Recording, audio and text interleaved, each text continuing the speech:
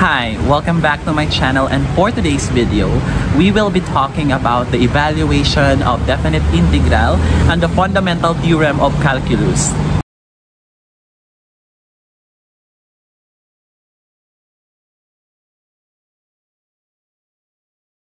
Okay, so let's start now. We'll start first with this definition. So let f be a function from this closed interval a, b to r be a bounded function. We say that f is Riemann integrable, or the so-called definite integral on the closed interval AB. So doon tayo magbe-base sa domain niya. If there is a number I such that for every epsilon greater than 0, there exists a delta greater than 0 such that whenever D is a partition of the closed interval AB with a norm D which is less than the delta, we have this one here. And where your psi sub I, this is in the closed interval x sub I minus 1 to x sub I. That is for every interval.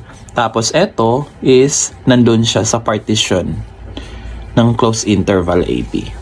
So if that happens, so we call such I to be the integral of f of x from a to b. So ano pala yung ibig sabihin nito? So this is the Riemann sum. The Riemann sum of those partition ng closed interval AB.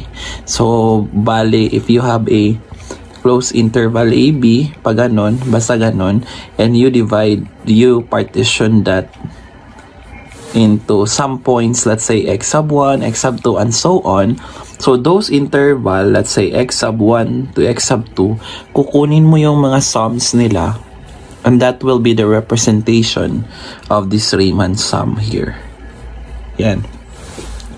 And that Riemann sum, this is I to n kasi finite lang yung pagkaka-partition nila. So later on, we will be able to know what does this integral of f of x from a to b mean. Second definition that we have to tackle is this one. It says here that if f is integrable on the closed interval ab, then we define this.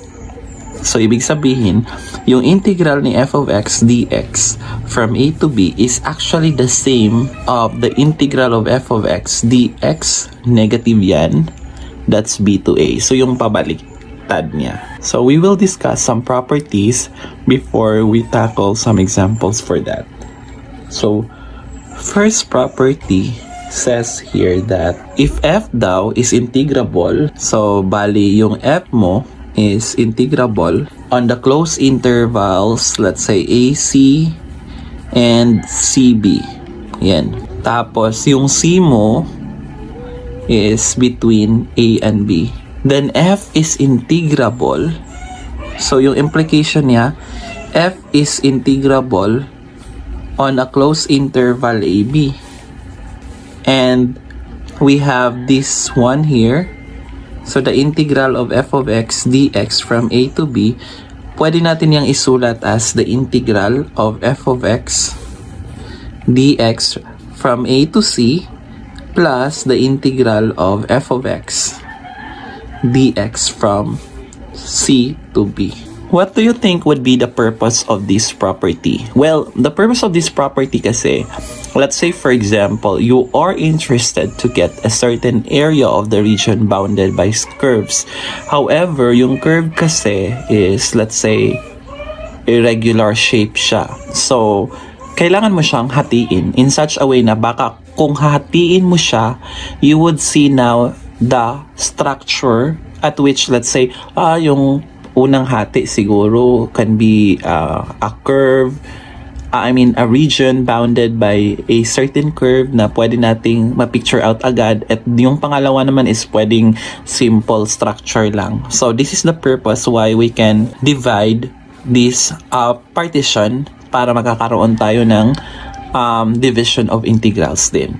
And this will actually work in a way that pwede natin siyang padamihin. Let's say for example, your f is kunyari, ganito siya, integrable over some many partitions, ganon. So, pwede tayong magkakaroon tayo ng maraming partition na ganon.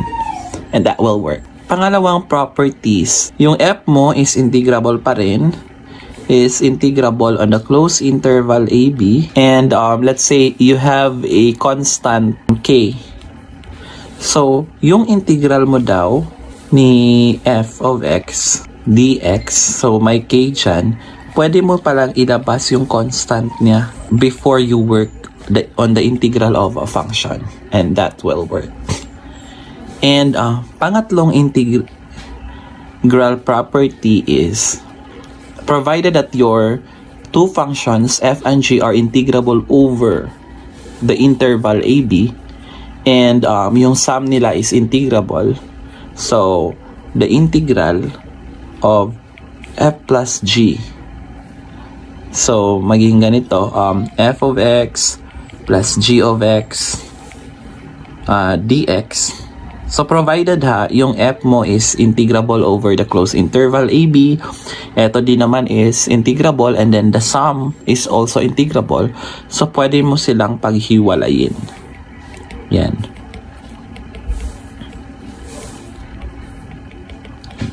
But be careful of the conditions. Okay, so we will have the fundamental theorem of calculus here. At importante to para ma-identify natin yung certain value. Let's say, the purpose of this is actually to get the specific value or the estimated value of the area of the region bounded by curve, or could be the volume of a solid revolution, and so on. So first is the first fundamental theorem of calculus. Sabi dito is, your f is continuous function on the closed interval AB, and yung capital F mo naman is the function defined by this. So ibig sabihin, yung capital F mo is the antiderivative of f.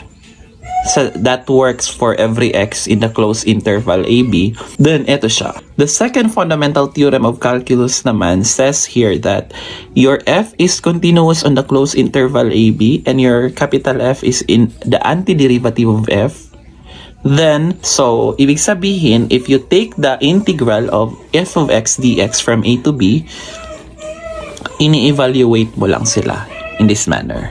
Okay, so now that we have discussed the first and second fundamentals theorem of calculus, we will now apply this in an example, or in a lot of examples. So example number 1. So we are interested to get the integral of 2 minus 3x squared plus x to the 5 in the interval -1 to 2.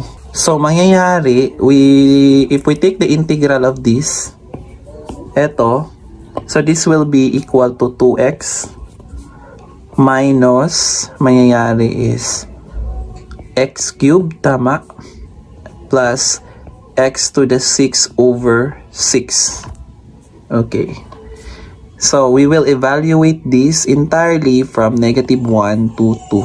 So mag-evaluate tayo. So ito na yung panibago nating function. So this will be the f, the antiderivative of this. So the next step, we will evaluate that with respect to 2. So magiging 2 times 2, yan, minus 2 cube plus 2 raised to 6 over 6.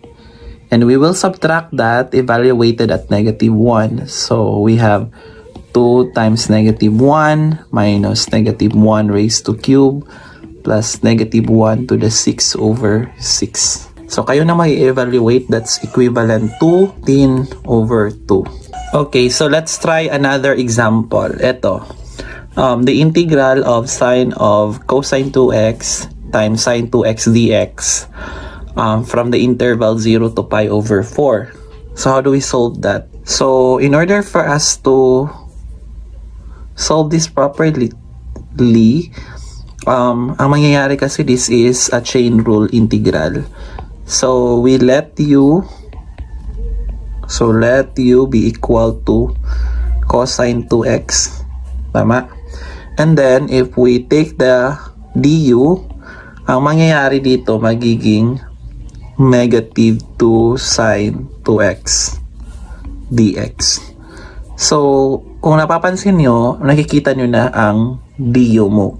Kulang lang ng negative 2. So, what happened now is, ganito na lang, du over negative 2. So, magkakaroon tayo ng sine 2x dx. Since pinalitan mo yung cosine 2x ni u, ibig sabihin, papalitan mo rin yung interval na yun. So, what happened now is, di ba 0 to pi over 4? So, when x is 0, anong mangyayari ng panibago mong u? So, u becomes, di ba ito cosine 2, 0. Papalit mo yung 0 sa x na yan. So, we have cosine of 2, 0 or cosine of 0, that's equal to 1. So, when x equals pi over 4, yung u mo is equal to cosine of 2 pi over 4. So, that's equal to cosine of pi over 2. Cosine of pi over 2 is 0. So, ang mangyayari, your new interval is from 1 to 0. Okay. So, this becomes negative 1/2. The integral of ano yun? Sine of u du from 1 to 0. So, what is the integral of sine of u? So, this is cosine. Tama? Cosine of u. So, negative 1/2 cosine of u evaluated from 1 to 0. So, this is equal to, let me correct this. Integral of sine u is negative. So, magiging positive 2. And, okay. So, we will evaluate now. So, 1/2 times, start with 1, with 0. So, cosine of 0 minus cosine of 1. Tama ba? And then, cosine of 0, that's equal to 1. So, our new answer will be 1/2 minus cosine of 1 over 2. So, this will be the answer. So, if you have any question or clarification, please let me know. And so that we can discuss on that.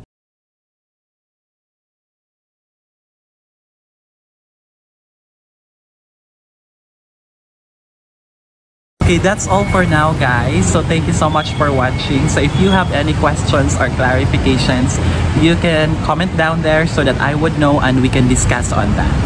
And that's all for now. Have a great day. Bye.